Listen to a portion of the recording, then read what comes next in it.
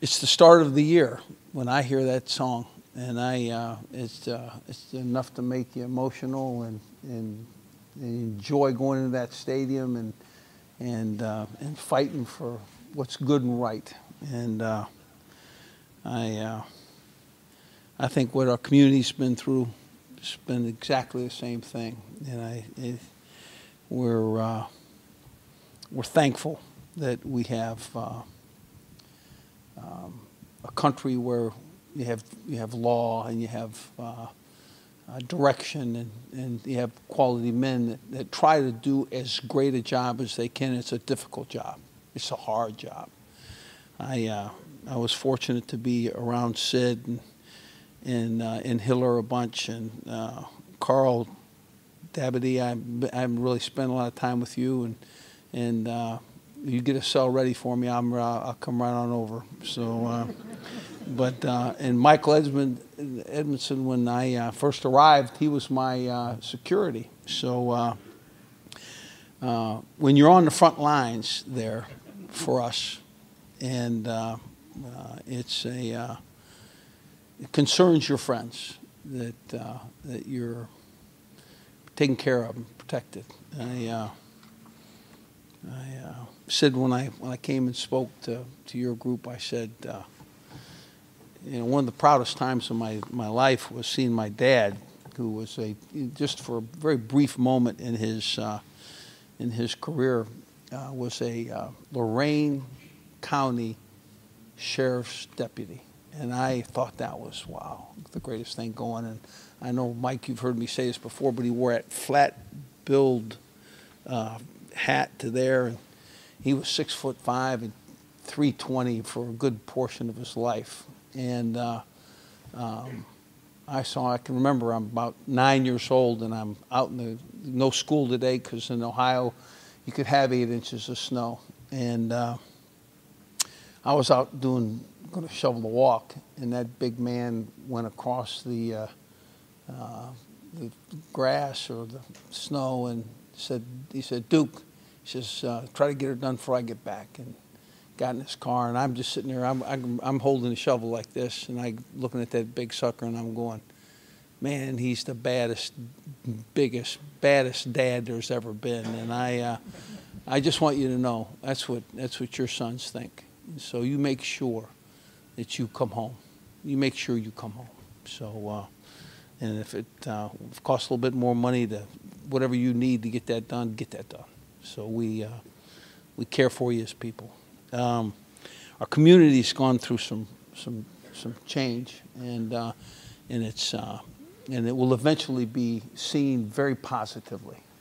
I think there'll be more compassion. I drive with an officer that gets me sometimes where I need to go, and pull up to the light the other day, and nice lady sitting in her car, rolls the window down, sees the officer and waves. He waves back. Basically what she was saying was, I'm with you. We care for you. My wife was at a gas station. You guys are, I'm sure, experiencing the same things. And she's out pumping gas, and up pulls a man, and he goes, how's your day? And she said, very good, and how's yours? And you know what? That's really a community, in my opinion. It's reaching out and saying, we don't really know what to do exactly, okay? Because there's not any 1, 2, 3, 4, 5 of this. Because if there was, everybody get in line and go fix this thing right now, okay? But what they're saying is that in their chair, in their seat, where you're at today, where I'm standing today, when I address my team, that have compassion for your man, your fellow man. Have a respect for their opinion and their differences. And I was fortunate to visit a couple of the guys that were still in the hospital, and I want you to know, I have never been that serving.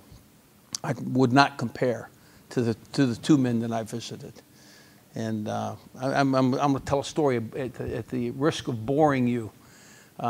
This is after the Alden Sterling issue, and this this officer says, "I'm coming home, babe. Be home 6:30 or so," and he calls back about 7 o'clock. He says, "Hey, listen, I found a woman on the side of the road here, and she with a child, and she needs some help." And he said, "I'm gonna fix her tire for her." So we went to fix her tire, and tire didn't fit. So he had to take his tire out of his car, put it on her car. And then he tied it as tight as he could because it wasn't it was a wobble fit. And he says, "Listen, I'm gonna follow you home." He followed her home, took the tire off of that car, put it in his trunk, put her flat tire back on so that when she called somebody to come get it, she could, certainly fix it right there. He got home at 10 o'clock at night.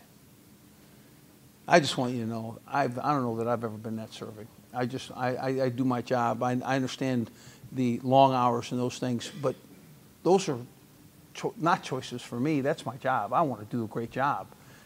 This had nothing to do with his job. This had to be with, he's just a serving community guy and wanted to be a part. And his families, I sat there and saw those two families, magnificent families. Gosh. So I think this community is built on the differences of the people that we have. How wonderful it is that the mash of culture, the enjoyment of people is here. And I have to say, and this is just me, this is my home. And I love living here. I just see it so rich.